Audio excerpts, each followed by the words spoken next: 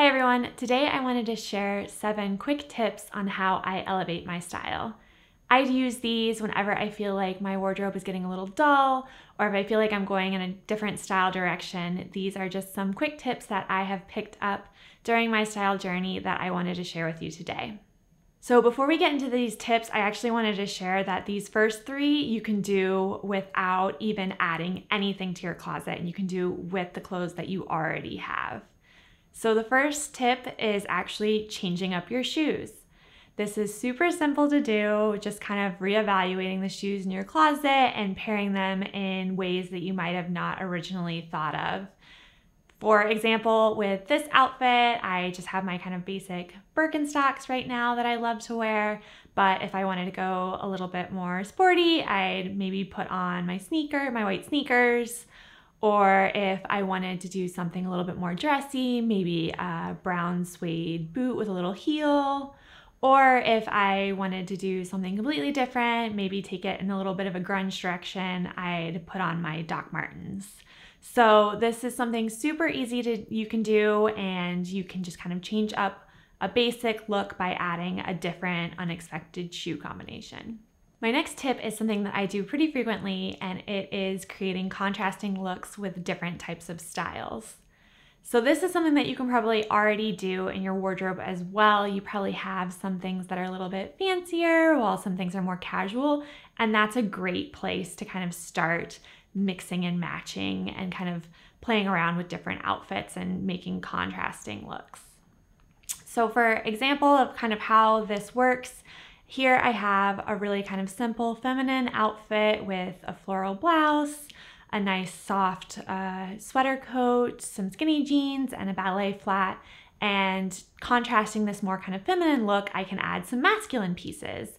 So that's swapping out the shoes for an Oxford for kind of a more tailored masculine look, and then swapping out the coat, the sweater coat, with another kind of more structured, tailored piece that feels a little bit more menswear as well. So kind of having this feminine and masculine contrast and combination. So for this second example, this is something that a lot of you can probably do. You have more formal pieces and more casual pieces, and here's just kind of a quick example of how to blend them.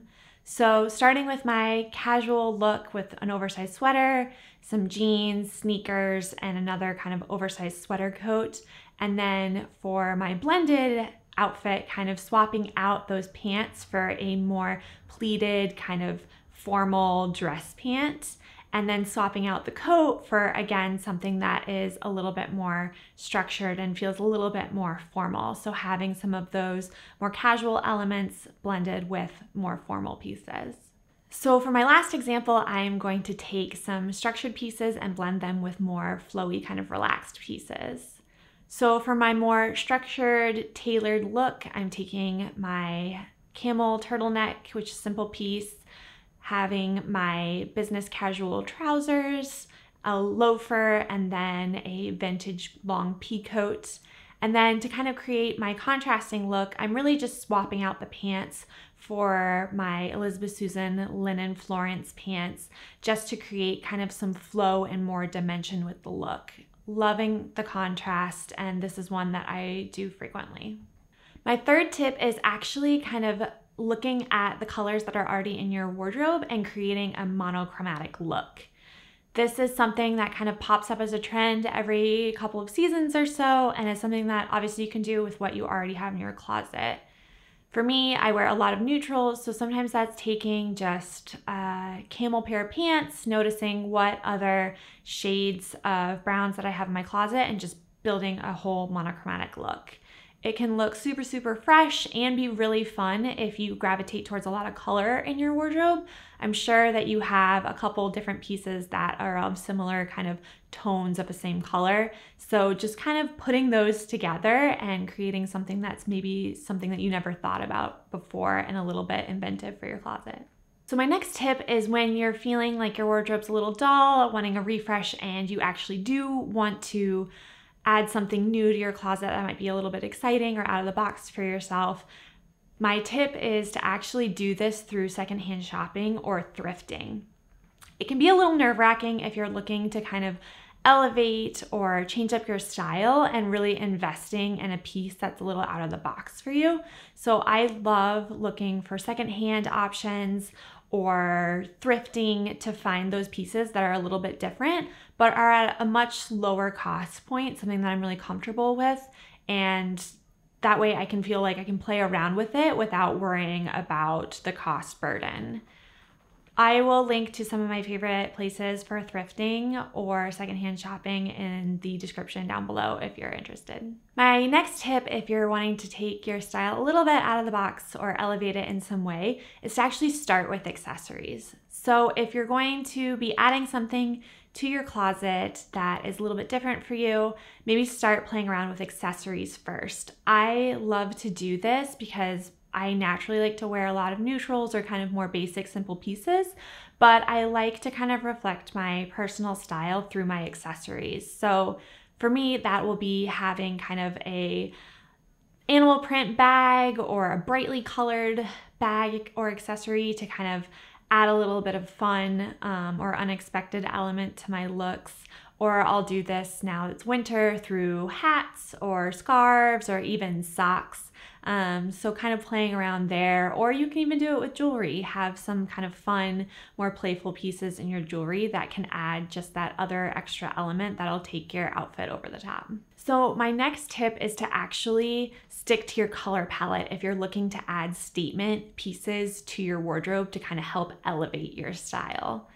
So if you're feeling a little bit bored but wanting to add a neat print or a blouse that has a real statement sleeve or shoulder or something, try looking for a piece that is in the color palette that is natural in your wardrobe. That way you don't feel super overwhelmed or feel like you invest in a piece and now you don't know how to blend it into your other pieces in your closet. I especially love to do this because I really love patterns, but sometimes I can get a little overwhelmed with how they can work with other pieces in my closet. So I'll look for patterns that are already kind of in neutral tones, so that way I know that they'll work really, really well with the pieces that I already have. My last tip is for when you are okay with investing in a statement piece.